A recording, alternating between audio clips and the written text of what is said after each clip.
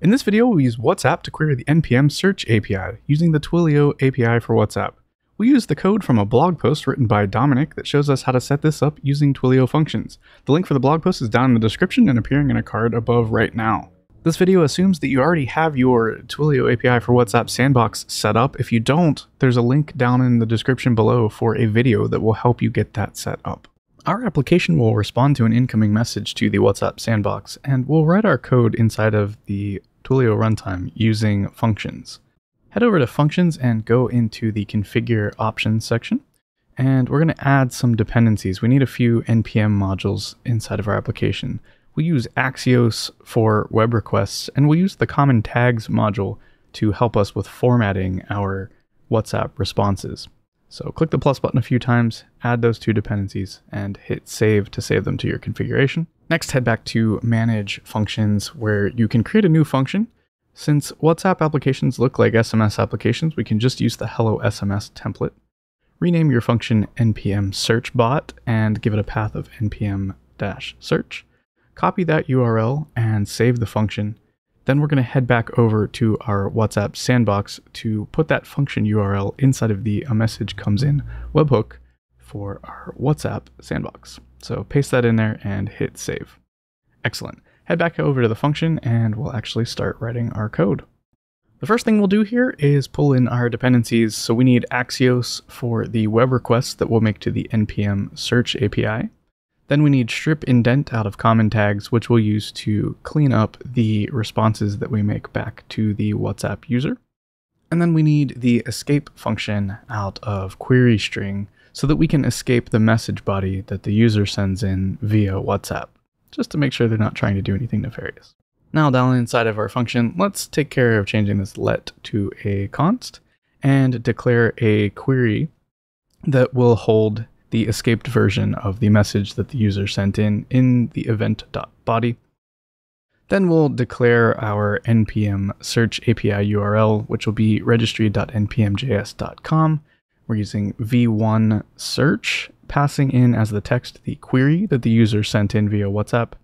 We are going to be searching the name, author, description, and rating fields, and then we'll sort them based on the rating descending. Now that we have a search API URL to use, we can use Axios to make a GET request to that URL. When that GET request resolves, we will get some data back, and that data represents the packages that matched the search. So what we want to do here is we want to take the first package that came back and return its package name to the WhatsApp user in the response message. So we'll pull out the package name of the first one, and we'll return that response text from this promise.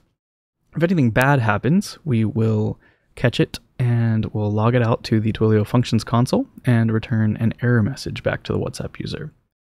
Once all of this resolves, we need to take whatever message, either the package name or the error message, and return it using twilio.message as our response, and call back from our Twilio function to send the message back to the user.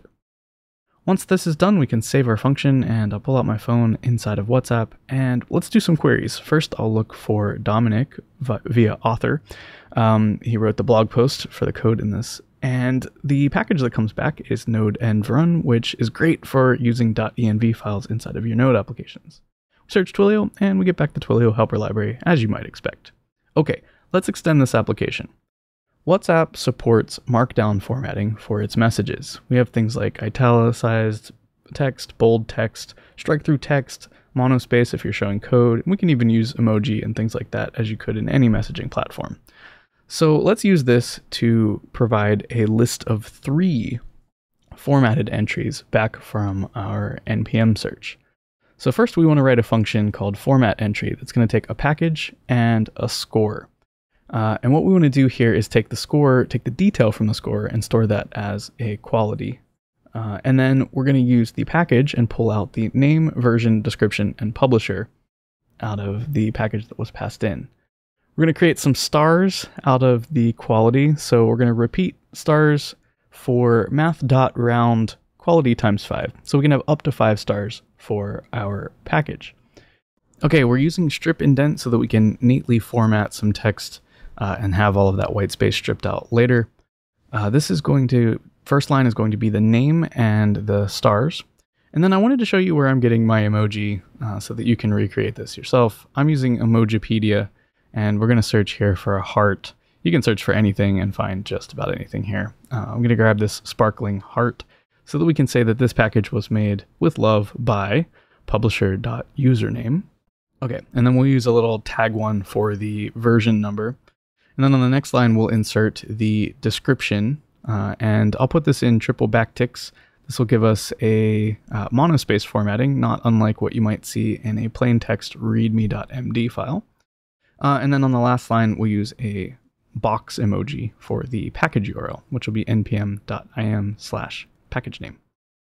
Excellent. So that's our format entry function. We'll give it a save. And then we're going to head back down into our actual Twilio function down here where we're sending the text.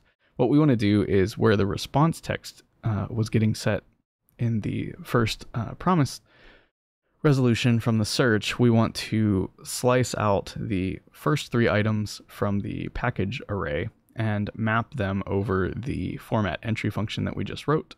We'll join them all together with a separator. That'll just be a new line and then triple dash, then a new line. And then at the bottom of the response text, we'll say that there are more results available at the search query that we did above. So excellent. That is how to search and format the responses. Let's give this a save and head back over to our phone and run another query. Now I'll search for Twilio, and we'll get back the top 3 results from the npm search for Twilio. You can see them neatly formatted by the code that we wrote in format entry. That's all there is to it for querying npm via WhatsApp. That's going to do it for this video. Thank you so much for watching. If you've enjoyed this video, please consider clicking the subscribe button over on the left.